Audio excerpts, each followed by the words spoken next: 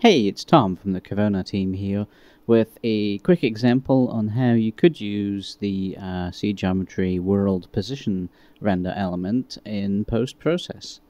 I have a scene here that I've already rendered. It's set up with some trees from i2's forest pack and rocks, and I used the forest pack to scatter those across a deformed ground plane, and a free HDRI from Peter Guthrie as the background image. And to set this up, all you need to do is add the C Geometry World Position, and with that added, there are no parameters for that. You can just go ahead and hit render. What you will get is this separate render element that contains the X, Y, and Z information of every pixel in the scene.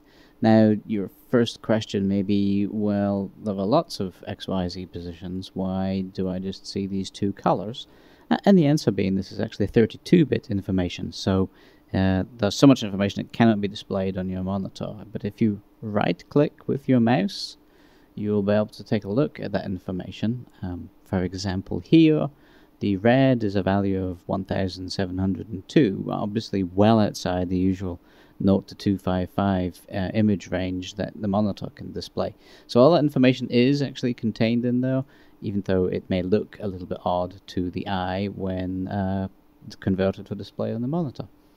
Now, I'm going to add one extra thing about the way this scene was set up. I did actually add a sky dome, or in this case a sky sphere, surrounding the scene. This is not for reasons of lighting, but simply because at this point here, I do actually want some XYZ information.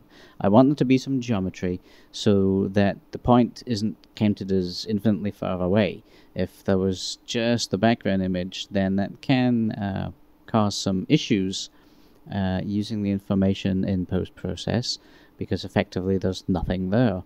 And for what I want to do with it, and what I'm going to do is add some fog in Fusion. Then having no information would be problematic, or could be problematic. So that's why I wrapped up the scene inside a sphere, and that way even those locations have some position information on them, so that if I want the fog to drift up over the sky, at least I can get that working. With that done, all you need to do is hit save. And we are actually going to save it to an OpenEXR, because I want to combine the world position path and the beauty path in one file. You can save them to two separate files, so long as your world position is saved as a 32-bit image format, you'll be fine, or a 16-bit half float, but I'm going to use 32-bit.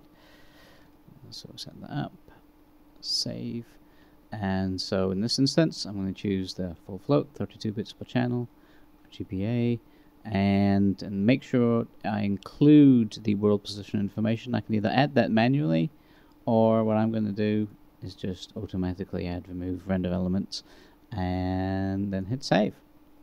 With that done, it's time to jump over to Fusion 8, and I'll show you an example of one way that information can be used in post-process.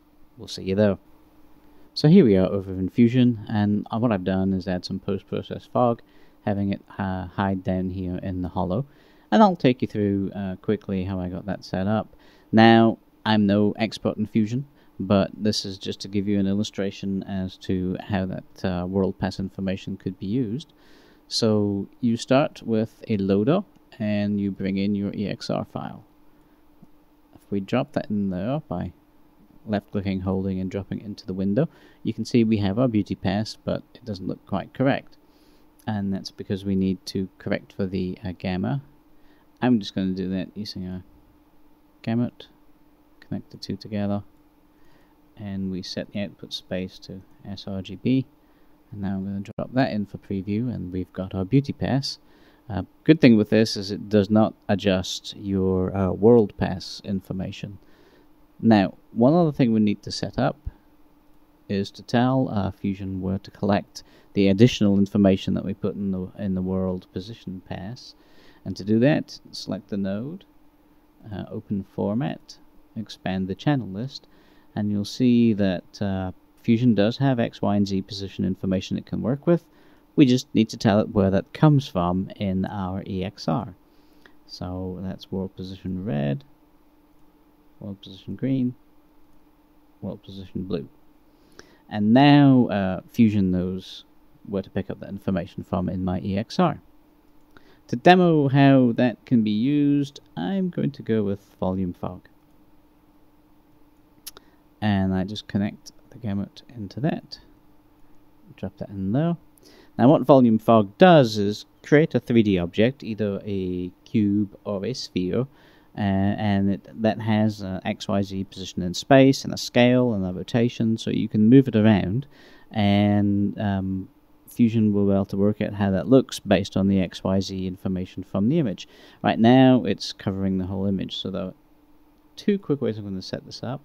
First, I'm going to put a camera position in, just so that the camera is located somewhere in the range of values that I have in my scene, because obviously it's XYZ, so depending on the scale of the scene and exactly where you were in the world space will determine what those values are. And the next thing is to set the location of the fog, and this is how Fusion works, by the way. If you left click on pick and then drag into the scene and let go, you're actually choosing that set of coordinates for the XYZ position. Now, my scale is pretty big, so I'm going to have to make that fog object somewhat larger. And you can instantly see how it's using the XYZ information. And I can scale that down a little bit and you can see how it's working. Slightly more sophisticated than just Z depth. And let's try the sphere.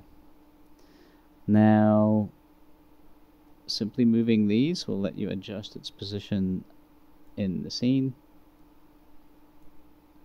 Let's lower it down. And I'm going to soften the edge on it. Let me go back to the cube. Yes, I think I prefer the cube in this instance. We can put that in there. A lot of options here for the volume fog. I'm not going to go through it since the tutorial isn't specific to that. It's just giving you an example of how the information can be used. But we can adjust the color gain. We can change how subtractive or adaptive it is. One thing I like to do is enable light options. And then you have a whole range of values that you can play with.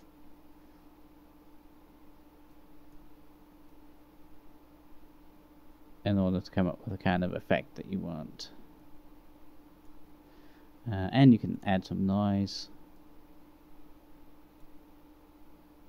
You can control how that works. I'm going to bring the scale of the noise down a bit so that we can see it a little bit more.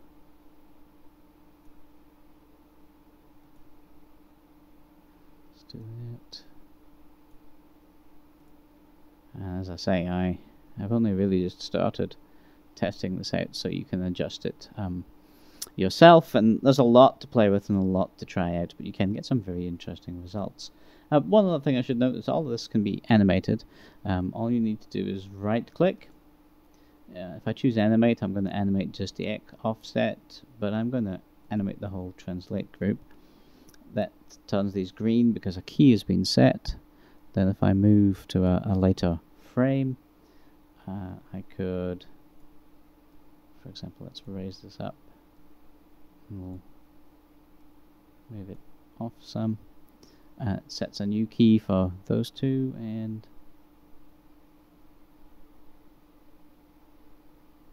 now my fog will animate across the scene.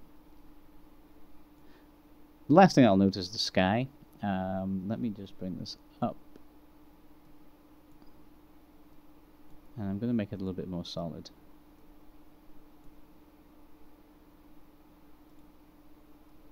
And you'll be able to see how it does, in fact, go over the sky. And without my sphere that I had added, then that effect wouldn't happen because there'd be no XYZ information here. And the results may not be as expected. But in this instance, by adding that sphere around the scene, I have been able to get the results that I was expecting.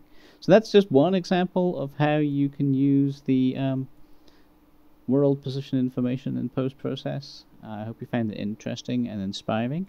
Fusion 8 is available for free, so if you want to follow along and do this exact effect, you can grab yourself a copy.